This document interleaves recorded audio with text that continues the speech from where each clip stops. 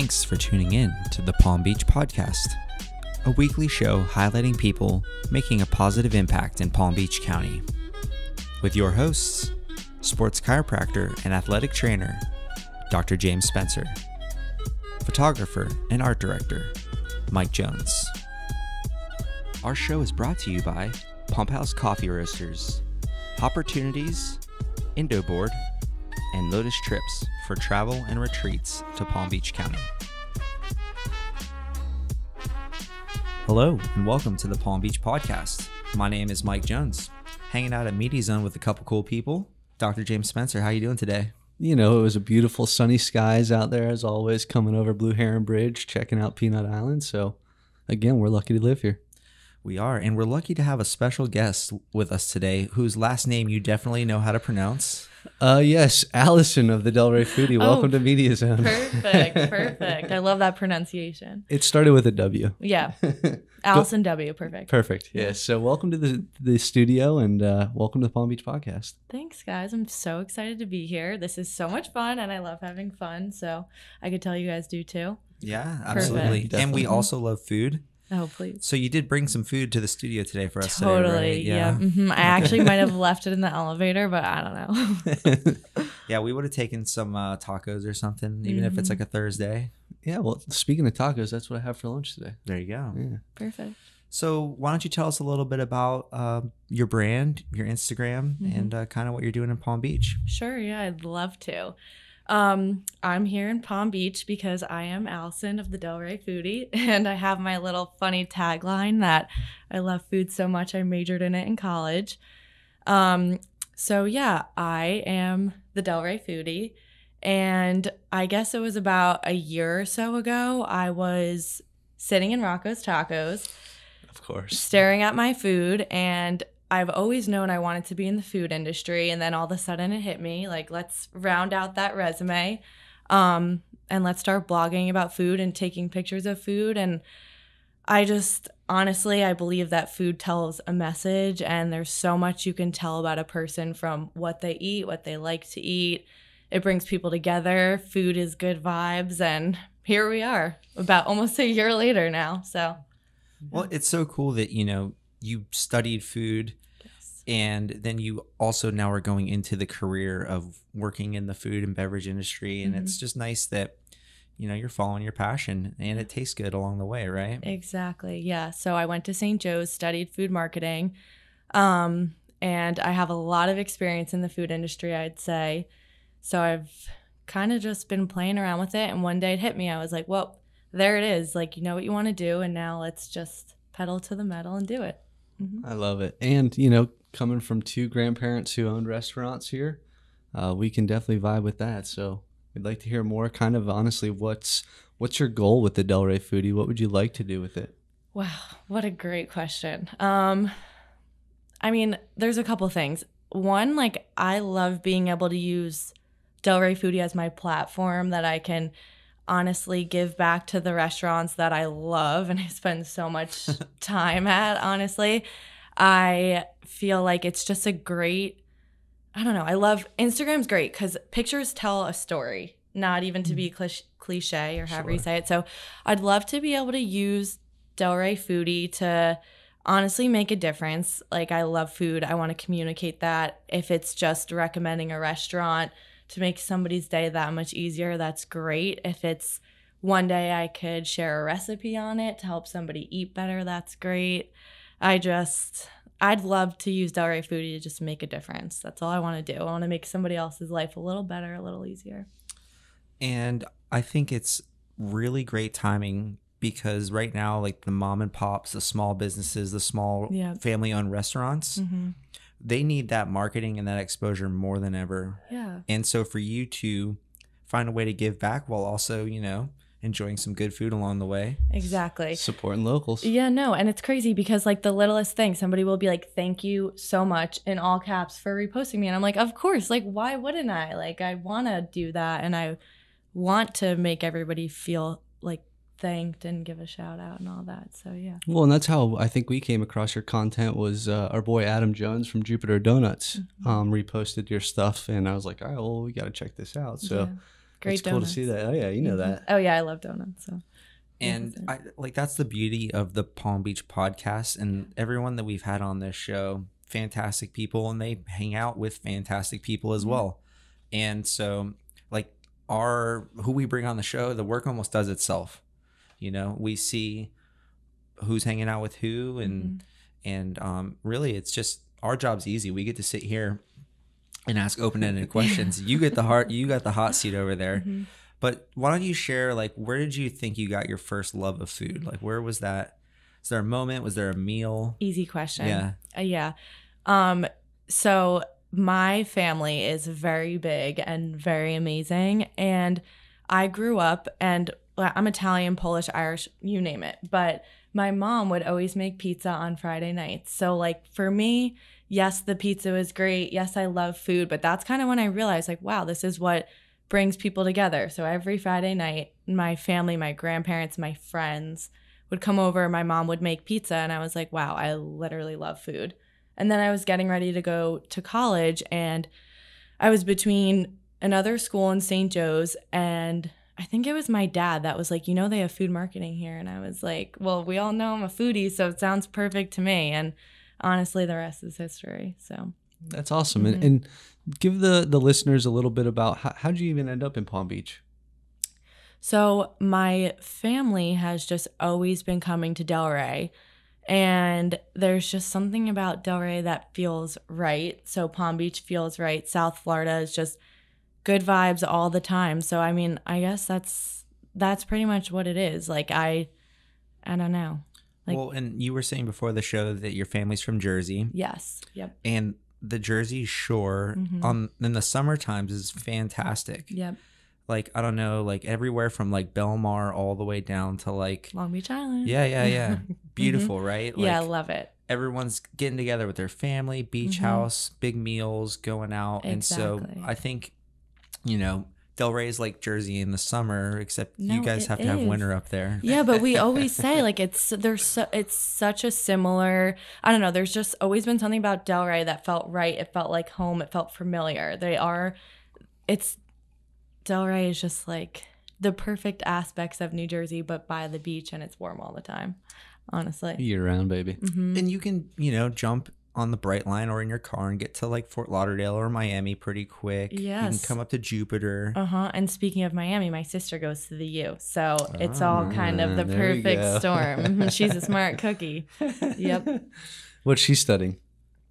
She is, I want to say it's poli-sci. Sure. But she's also kind of just studying, hopefully it comes to her what she actually wants to do. But I'm pretty sure her official major is political science. That's awesome. I should probably know that, but whatever. Yes. You got your own stuff going on. Yeah, exactly. And sometimes you have to go try something and see if you like it or not. Exactly. You know, I thought I was going to go to school for like computer science, and I was like, that sucks, but I like graphic design. Yeah. And so it took like a fail and a dropping out of a class, you know, to be like, I'm not even going to put myself through that for a full semester.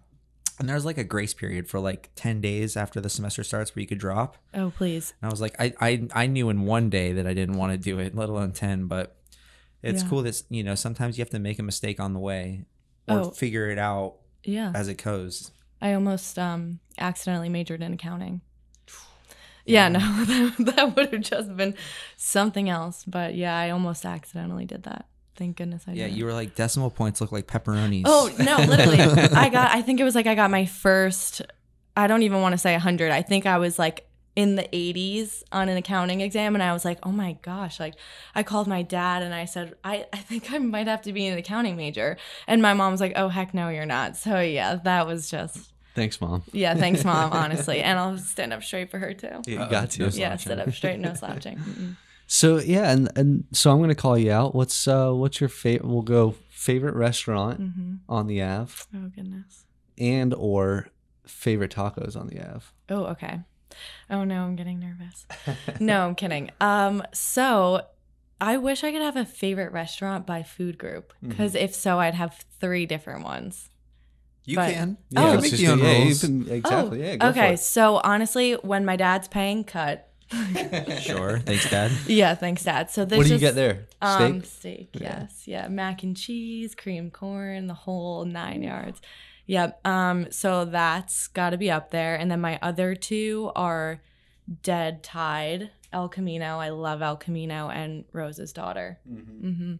They're just, I guess you could give it Mexican and then Italian food, but they're both so good. The ambiance is great. The drinks are even better. So yeah, that's. Yeah, I love El Camino. Yeah. And what was that sneaky happy hour you were talking about before? Oh yeah, El Camino late night happy hour. 50% off top shelf tequilas. Hey, thank you, El Camino. Yeah, thank you, thank you. That's the for the late night happy hour. That yeah, hopefully we'll resume. And so, how does it work? What's your thought process when, like, do you look at your feed and you're like, oh, I need to like get some Mexican food, or you're like, I'm just hungry for this, or do you plan it out? Like, how is it organic? Wow, so that's an even better question. So I always say I have so much content, it could last me a lifetime. I'm one of, my family's 5, and then my friends know the drill. When I'm eating or we're eating, it's the Delray Foodie literally eats first. So I take pictures of everybody's food. Oh, my brother gets so annoyed, and he's like, oh, this is him. His food comes like, he just sits back because he knows. He knows the drill. Like, it's like nobody touched their food, nobody touched their drinks. I got to take my pictures. So I have a lot saved up. My videos are somewhat organic, I would say. I post them as I feel, and then I take a look at my feed, and it's like, what does the Delray Foodie need? What do the people need? And so that's kind of how I pick it. I really like how you're just, it's very organic as far as growing and the message that you're pushing, and being a young entrepreneur. It's cool to see that passion's kind of experienced. Same thing that we experience is, we say the energy's palpable. Oh my goodness. Don't get me started about energy. I am the biggest energy believer. I don't even know what you would call it, but I just believe if you put it out there, it comes back. I always say, inhale the good, exhale the bad, and just the good vibes will roll, honestly, organically, like you guys said. Yeah, you can apply yoga, breathing to food and entrepreneurship. No, yeah, I try to meditate. It doesn't really work because I'm like a million miles an hour all the time. Try a guided one. No, I have. Yeah, and I end up always just wanting like a Tito's and seltzer in the middle of it. And like doing your grocery checklist in the background while it's all happening. Oh, yeah. So my eyes are closed, but it's like, I want this, I want that. I'm thinking about this person, that person. Yeah. So what's your favorite happy hour on the app? My favorite happy hour is my favorite deal or my favorite spot? Sandbar. Yeah. Next question. Yeah. No, literally next question. Oh, easy. yeah. Roll off the beach, close my laptop. It doesn't matter where I'm in. I'm going to the sandbar. I love it. And that, like we were talking about before, 50 Ocean above, Boston's next door. Yeah, I got to get there. I love it. Well, Boston's I've been to, but 50 Ocean. 50 Ocean's awesome. Yeah. And I think like if you keep going down this path, eventually like some restaurant is going to hire you to help build a menu, to help take photos or make suggestions for their social media. So I think you'll find that just taking your passion, it could sprout like 3 different things that you never planned on, because really, who has like the full vision of what's going to happen next? Yeah, no, like that would be amazing. And I always say, when people ask me, what do I want to do? I just, hands back, I'm doing what I love. And I honestly trust the process that it'll all just work out. Honestly, this has just been already so exciting. I feel like Delray Foodie is such an outlet to me that I have fun. My friends have fun. My family has fun. So it's kind of just. How'd you come up with the name? The Delray Foodie? Yeah. Honestly, I don't know. Like, I've always just like, I wish I had an answer. Like, I just can vividly remember sitting, thinking to myself, like, I want to be the Delray Foodie. Like, it just kind of rolled off my tongue. Like, that's what I want. That's what feels right. That's really it. Like, it just felt right, honestly. So is there more than just the Ave? Are there like secret places that are off the Ave? Because it's easy to do the drive down the strip and, see all those places. Yeah. Any hidden gems? Brulee Bistro, have you guys been there? I haven't, no. Where's that at? Oh, that's in Coconut Grove, but it's well down past Rose's. Have you guys even been to Rose's Daughter? Yeah. Okay, yeah. Because a lot of people know of that place, but same owners. Brulee Bistro is so good. It is like their espresso martinis. There we go. Yeah, no. There was one day that I was like, it was 12 o'clock. I literally ran. That was my exercise for the day. Sprint. They opened at 12. My friend drove, but I ran to Brulee Bistro. I was like, this is perfect. I'm getting my exercise in. And then I, on my lunch break, had a couple espresso martinis. Yeah. It's a good move. It's the bicep curls, right? Yeah, Like no, the- exactly. Yeah, It's like what will make you run faster other than thinking about getting some Delray Foodie content. And speaking of the Av, we got to give a little shout out to John over at Hopportunities for the Mighty Swells, which if you haven't been there, it's incredible. So they got a bunch of local craft brews, probably 50 or 60 taps, where you pay per ounce. I've actually been there. I'm pretty sure for cool. their wings. Maybe not. No food. Okay, then never Yeah, mind. no food. It's like the froyo of beer, Oh. where you like pay by the ounce and you get like a fancy bracelet thing, and I wonder where I'm thinking of.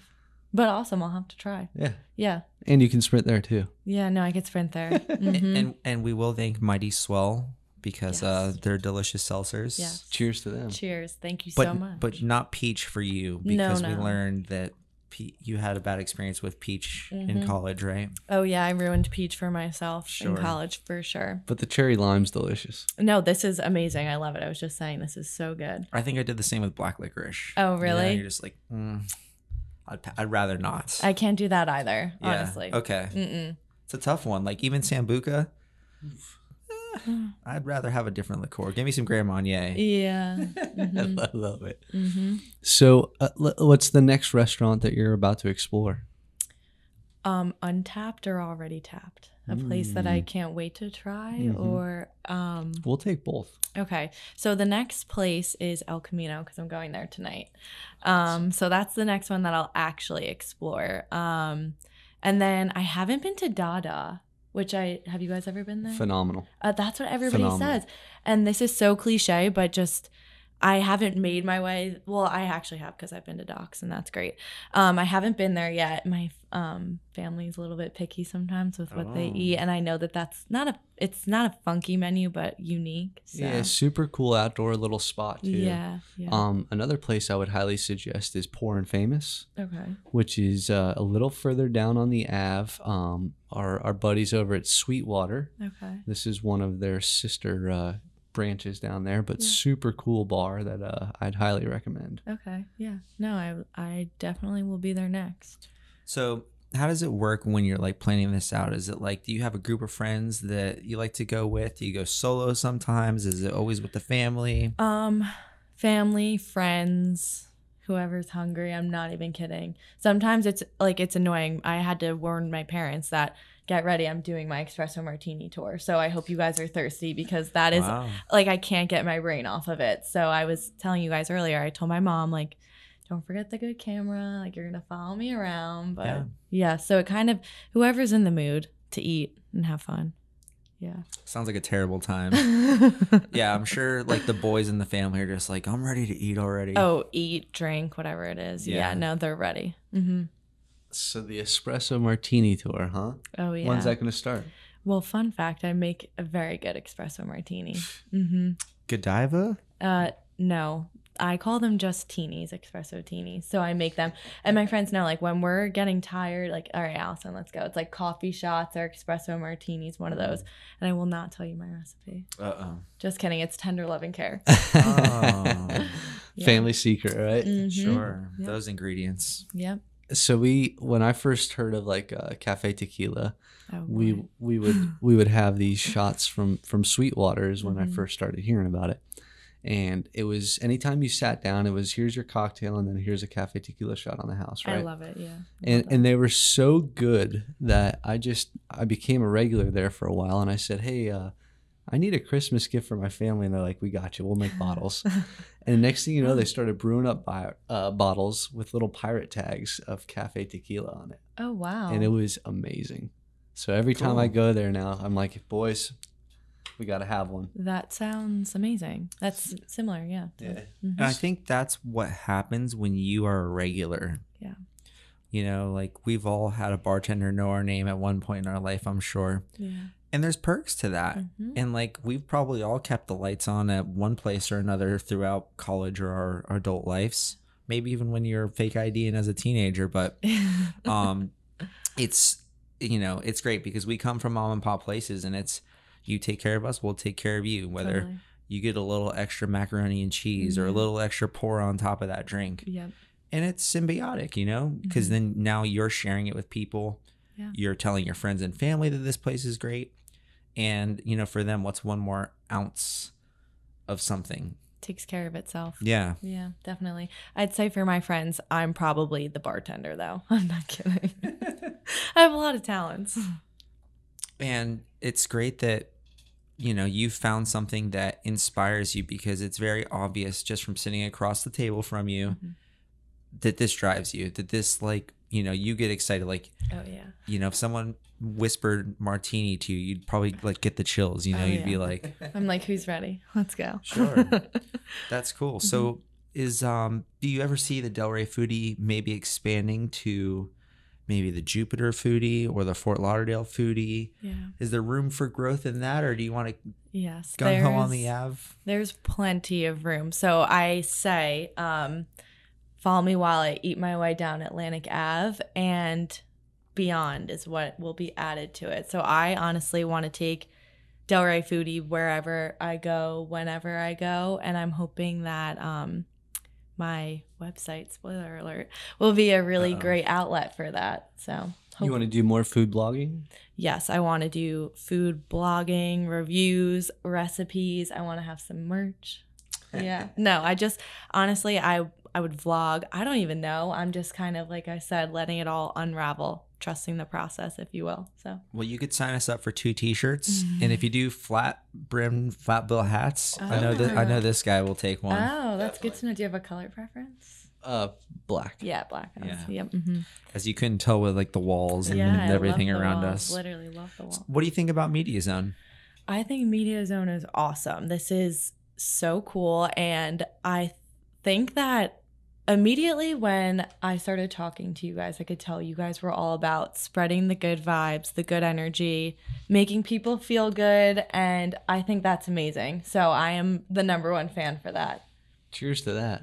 I mean, we've got crystals and Nag Champa and salt rock lamps and everything out there, you know? And shark's teeth. Yeah, of course. Yeah, love that. A little bit of everything. But it is so true that, like, you know, sometimes you just have to manifest your own destiny and surround yourself with good people, with good energy. And that's how we've always felt about our friendship and in business as well. We want to work with people that are like you, that are passionate about their craft and so passionate. And people, like, we don't want you to have to worry about like a camera or a microphone. We want you to just come in here and tell everyone about the fantastic experiences that you've had, you know? Yeah, it's amazing. Honestly, I didn't think you guys were going to touch on manifesting. I'm literally the biggest believer of send it out to the universe and it'll come back the way it's meant to. So I love that. I'm such a believer in it. It's meant to be, it'll be. Well, I think you might have to give some thanks. Yes. I would love to give Who's thanks. some people that helped you get to where you're at today?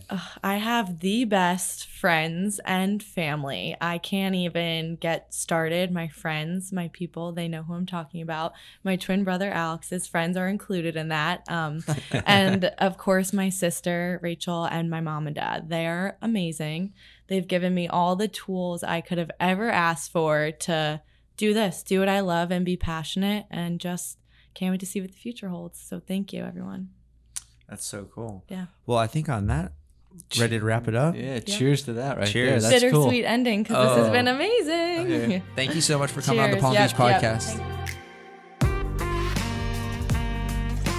Thank you for listening to this week's episode of the Palm Beach Podcast, brought to you by Pump House Coffee Roasters, Indo Board, and Lotus Trips for travel and retreats to Palm Beach County.